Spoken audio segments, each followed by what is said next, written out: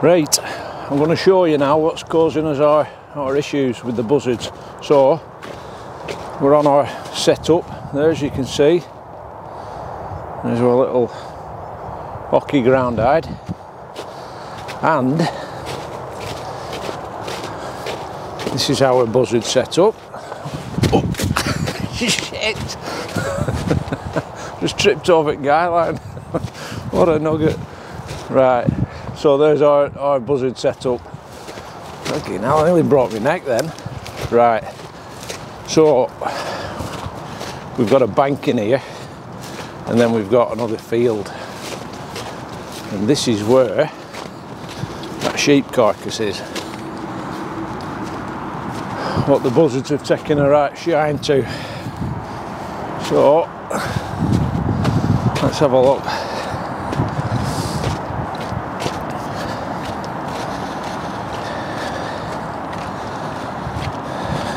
Here we go.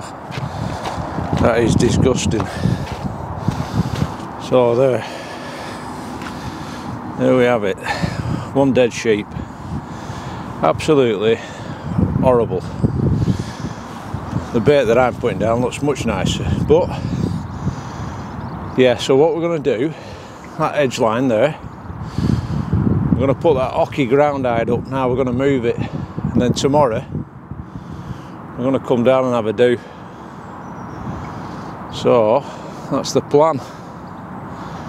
That looks revolting. You won't think there were anything else on it to eat, would you? But they obviously favour that, so that's what we're going to do. That's the plan.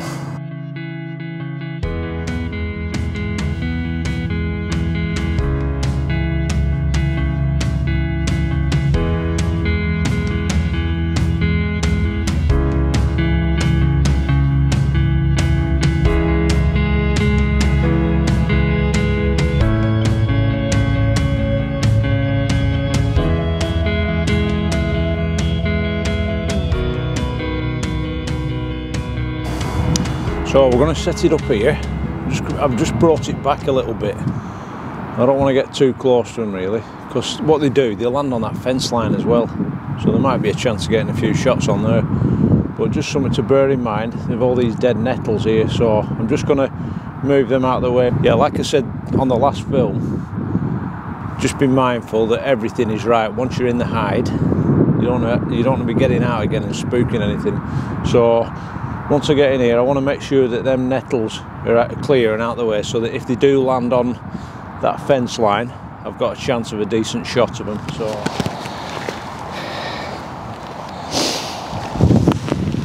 there you go, shifted. It literally took 5 minutes. I just unpegged it, lifted it up with the mat and the blanket inside it, and just moved it all in one. Didn't even have to, drop it back down. So that is our secret weapon tomorrow. Tragopan Hokki V3. What a good hide. This is quickly becoming my favourite hide. It's just, I don't know, it's snug, and it's not the comfiest thing, but it's never going to be, is it? Look at the size of it, it's tiny, but it's alright, and it keeps the warmth in as well. So that's our plan tomorrow. There's the carcass. The posts are clear. I've shifted them nettles now, and everything should be all right. We're going to get down here in the dark. I'm just toying with the idea of whether to just go and find a stump and put a stump out in the field, just in case, in case they land on it, because I've got a nice background there, a nice, clear background, so I could get some pretty good shots, really, to be honest. So I might just nip down into that bit of a woodland there. There's a lot of nice mossy stumps and logs and that, so I'll see. But it's just again, it's having a little plan B. If they're not playing ball and landing on that carcass how I want them, they might just land on one of these stumps. So I've shifted all the bait that I had down on my setup, so there's nothing for them to go down there for. That was the issue. I had same scenario with them acorns, like I was telling you. If you've got one setup in mind, don't have 3 or 4 different setups with acorns and nuts or whatever. Just try and isolate your subject down to one particular spot.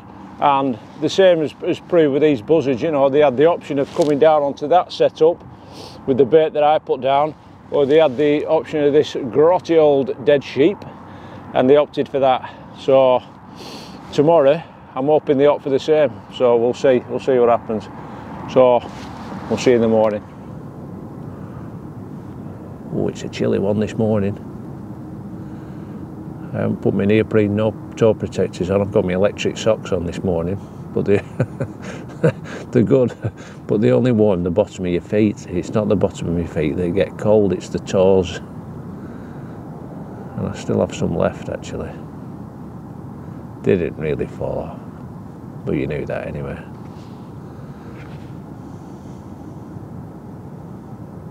Beautiful morning, absolutely beautiful. Hope we get some photos, eh?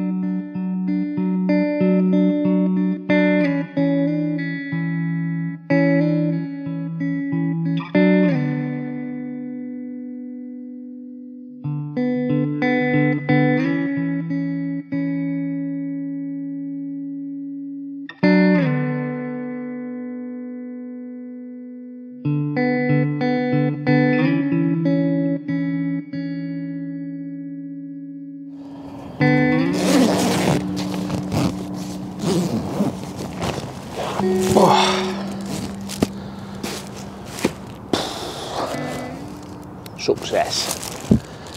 Oh, flipping heck. That were a cold morning. What have we done? It's 2 o'clock now, we're in here at 6:30. So, but we got the shots we wanted. We got the buzzard down, albeit for 20 minutes, but yeah, fantastic. I'm well chuffed with that. And we got the shots on that carcass, which is what we were after. It'd have been lovely to have got some on them posts, but they weren't that obliging. There's two set. As I got out of the hide, this is another thing to learn. As I got out of the hide and kind of stood up, there was a roebuck stood in the field, and I've seen him I saw him earlier on this morning through the side opening. Beautiful. All his antlers are in velvet, so he's next on the 8 list. I'm gonna have a do for him, I think. So that's the plan. I know they go in that bit of a clearing in that woodland where I've managed to capture him before. So that's another little project. We'll try and get him before his antlers lose all that velvet. So a bit of a lesson in patience and how this kind of dictated what we were doing today, because the other day when we were trying to get them down onto that setup of mine, they weren't having it. They were going for that skanky old ruddy sheep skeleton. So we dragged it across the field, put it down there, and as luck would have it, they come down again today, which were brilliant. So some nice shots, something a bit different, you know. Just be mindful of where you're putting your hide. That's why I've used this, you know, the low down, the Hokki hide, because they're proper twitchy, and you know, kind of kept it in line with the hedge line, so it wasn't too obtrusive. When you look from down there, you can see how small a profile they've got. If I'd have used the V6 or that V2 that I've got, the Monal, it'd have been too big. I think it'd have stood out too much.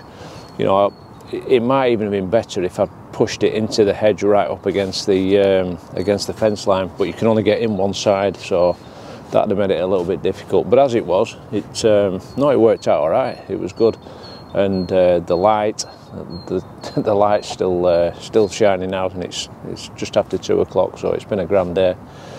Cold, but yeah, it's been a good one. So for anyone that's thinking about, you know, maybe getting a hide, specifically the Hokki, they look tiny.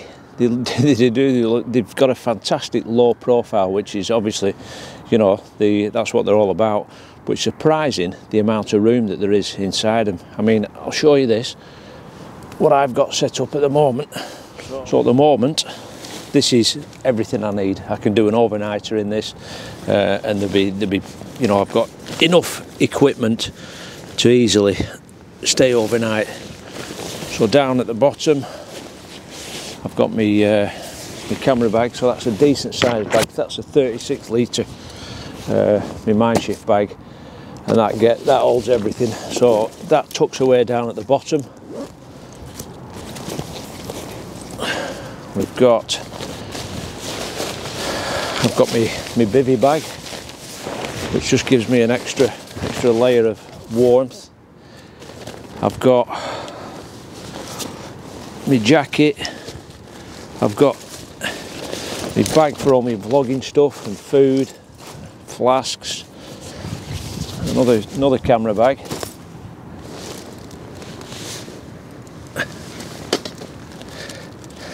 Camera. Like I said, I've got 2 bean bags down here. Try not to kneel in open mud, but you get the picture anyway. I've got a multi-mat down, blanket, I've got binoculars in there, flask. There's loads of room. They're just deceiving, you know. They're not comfortable, don't get me wrong. They're you know about it when you've done 6 or 7 hours in one, but you can spin round. You've enough room to spin round, straighten your back out. That's the thing as well. The good thing about this camera, this is the D500. I've got this flip screen, so you know, occasionally, rather than keep, you know, craning your head back like that, you can just, you know, utilise the tilt screen on it, which yeah, it's a bit of a lifesaver, is that. But no, I'd highly recommend them. If you're thinking of getting one, you can use a discount code. Tragopan have contacted me, and they'll offer anyone that's viewing this, they'll offer them a 5% discount. So I'll put that in the description below. So it's just Trago Simon 5, and when you go to Tragopan and you're filling out your order, there's a discount code box. Just, you know, fill that in and you'll get 5% off. So that's all right, isn't it? Nice one, right? Hiya. How we did, Lynn? Right, this morning we're off to we're going to have another do at these Buzzards, because last time I come we got a bit of footage and I wanted a bit more, so we're going to move the hide. We're going to put it under the edge. So last time I cleared under the edge a bit, and I moved that sheep carcass. Now I've not been down for 5 days. Weather's turned cold again. Put a bit of snow down yesterday, but it's kind of gone really. So it'd be nice if that had hung about. But when I come down last time, they pretty much, they decimated that sheep carcass. So I'm hoping it's still there. And I've got some bits of meat, some scraps, and I'm going to put it like in the carcass, if you will, just to keep them interested. See, there's a buzzard there, it's just took off, so they're still knocking about. They'll be struggling at the moment. Proper cold. Right, we're here in position. This is where we're gonna put hide, but I'll explain that in a minute. But sheep carcass is still here. Here's a bag of stuff we've got. Let's have a look. Oh, they've had a right good do with it. Hey, right. Not a lot left, but hey, don't matter. Got it frozen solid. but it's just nice. You know, that rib cage, it looks cool. So I got a few pictures last time, and they were all right. You know, I was pretty suited with them, and you know, it came down. That's the main thing in it. But the majority, you know, there's bits of meat left on it, and some, you know, left on its head. I mean, it'd take more than a bit of mint sauce and some Yorkshire puddings for me to tackle it. So I've just brought some. They're just meat offcuts. They're offcuts from butchers. You know, and it works. They'll come down, no problem for this. So all I'm going to do,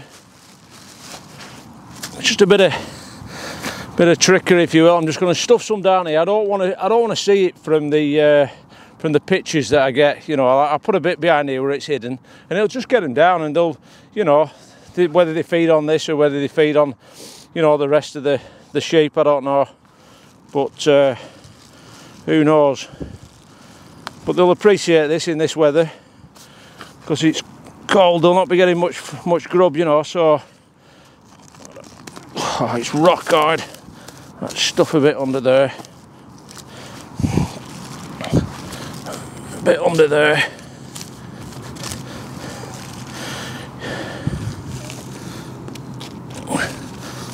A bit under the head.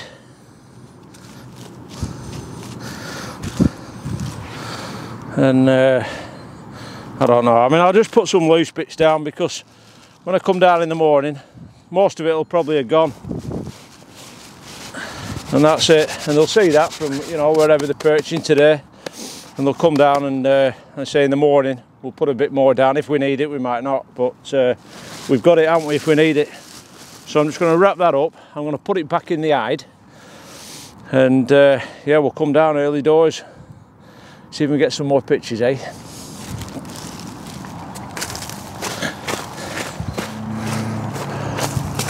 Right, let's get this hide set up.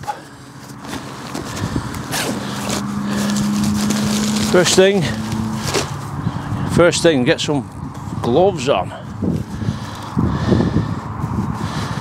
Stop the old digits freezing up. Right, so I've cleared this. I've cleared under this area. I've also trimmed a little bit of this hawthorn stuff down. When you're working under hawthorn, because I haven't put my decent jacket on, I've just put my scratchy old camo on, because they'll just rip your jacket. They're horrible hawthorns, you know, some big nasty snarly ones.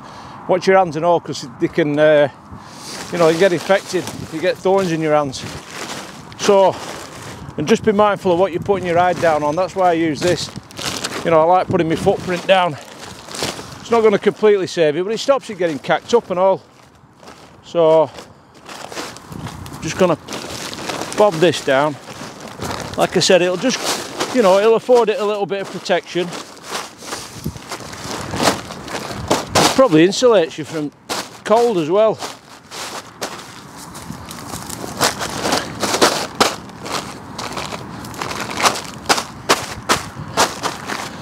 Any bits, just bend that back in. So I don't want to damage my hide.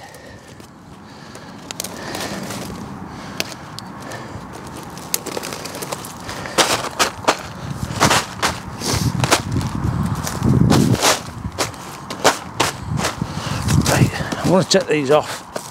Bit hard work with them on. Right. Yeah, I do like this hide. So it's becoming one of my favourite ones, to be honest. Because for this kind of stuff, you know, for subjects that are dead twitchy, it's just nice having that really low profile. Look how quick it is. Proper quick to put up.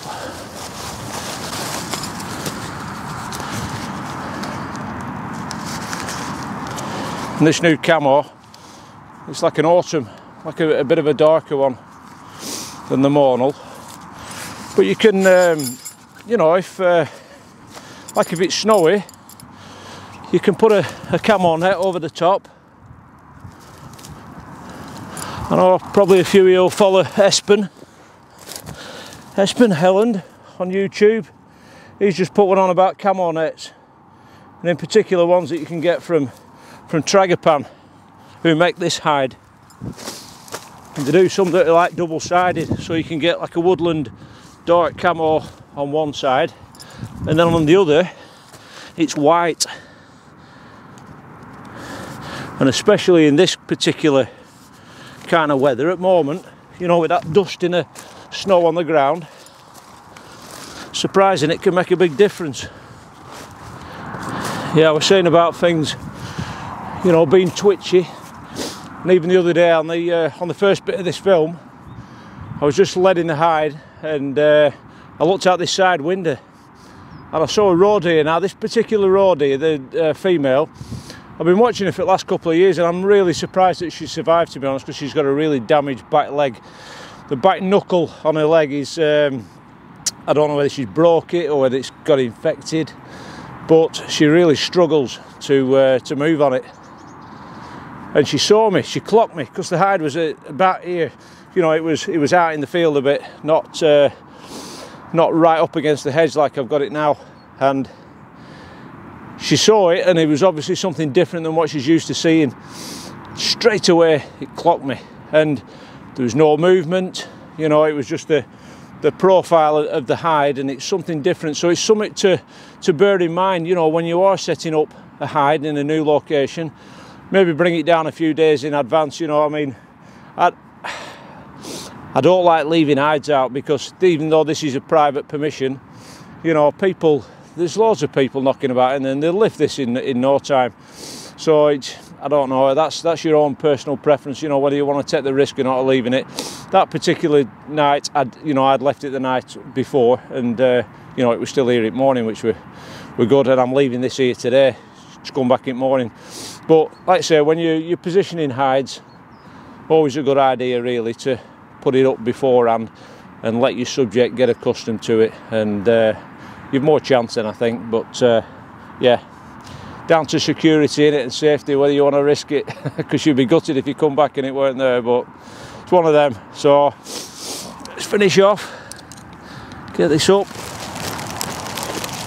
Right, we've got our gear, we've got what we need. Richard gear. Right, let's have a look.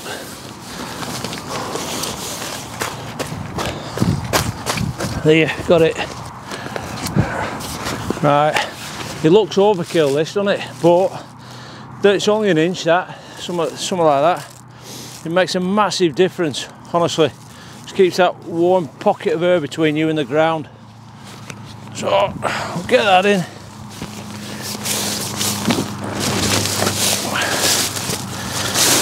There's nothing clever about being cold. It's rubbish.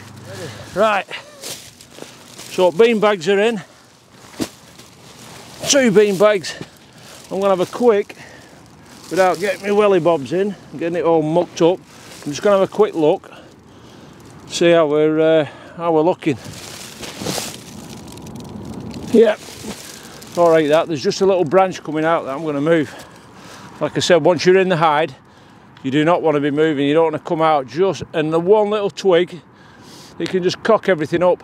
You know, you don't want to be after editing stuff, and I hate that, you know, having to get rid of stuff after that. So, I don't do it. Get it right in frame. So, let's have a look. Right, sorted. So we're going to zip this up now. Bit of snow. And that is ready for the morning.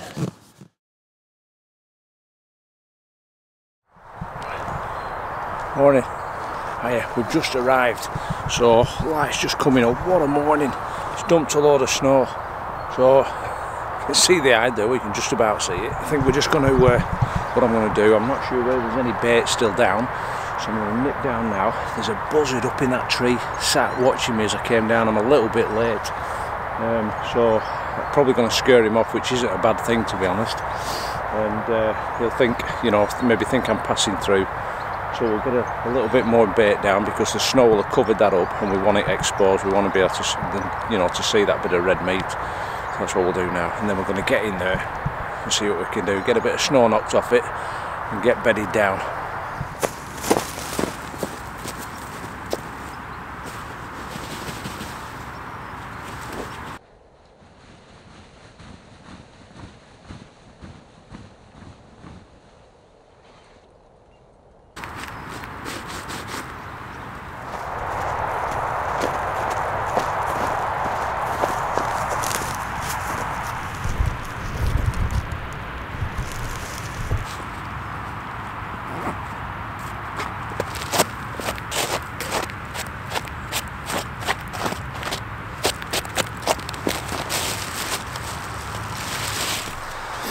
you go, you can see the profile of the hide there. A little bit of snow on the top, blends in beautiful, absolutely fantastic. He's getting it now, see what we can capture.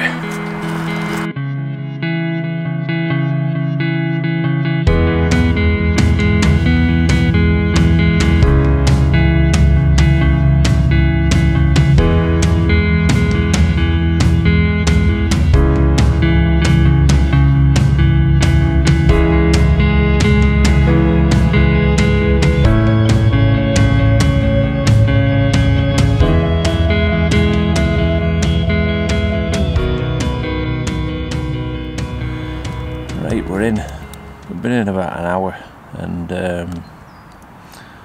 yeah, we've had a couple of crows down. I've heard them. They shot off them crows. Some spooked them. I didn't know whether they were buzzard or not. I could hear it. I could hear something. So I don't know. Not been down yet. It's early days yet. Hate's cold again. We've got the full Monty on today. We've got the thermals on. We've got these on. These are working a treat. They're ace. I do like them. Up to now, they're grand. We got on. Because my lug holes are freezing. Yeah, he dumped a load of snow last night, which wasn't forecast. So the light's not bad. We're on the trusty old D500 and the 150 to 600. Aperture priority. A bit of light today, so we managed to get it f8 around about ISO 200, which is good. About 350 on shutter speed. So yeah, it's all right. Everything's good. It's not put too much snow down, so I don't have to, you know, I don't have to worry too much about clipping them highlights. And we've got a nice woodland background, which has darkened it up a bit. So exposure wise, we're all right. We're good. So yeah, I just hope they come down. So we put a bit of extra bait down because there was a bit that had been taken last night. Probably the foxes have been down. So yeah.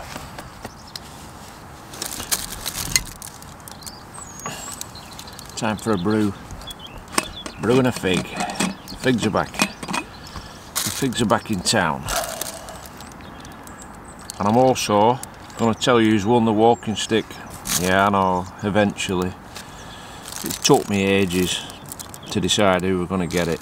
And I do apologise. I've had stuff on and blah blah blah. But yeah, I couldn't think who to give it to. And it's been hard, to be honest, because, you know, I'd like to give everyone a walking stick who entered, but it's not really possible, is it? This video is sponsored by Fig Rolls. No, it's not. But yeah, it's been hard work to decide who's won it, and the winner is Ian Warner. Yep. Have a look at Ian's comments. He's an ex-soldier who, well, I'll not go into it, but you know, if you want to read it. But no, he was. I don't know. It felt the right person to give it to. So yeah, Ian Warner, it's your walking stick. So get in touch, message me, or we'll get in touch somehow and we'll get it over to you. So thanks for entering, everybody. I know, like I said, it's been a while, but yeah, we've got there eventually. So they're not coming down, these buzzards. Just seen 3 of them all fighting above it, but I don't know, I might just be weighing it up. It's only dinner time, we've a few hours yet.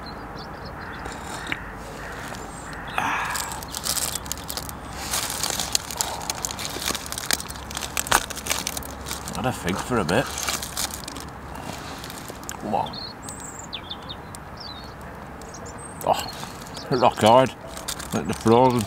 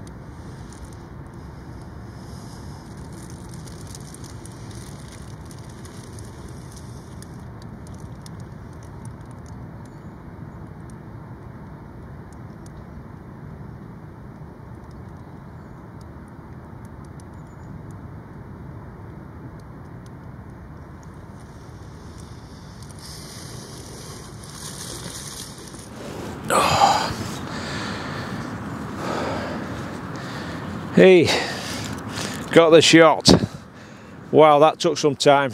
That did take some time for that one to come down, but we got there eventually. So that bait worked a treat.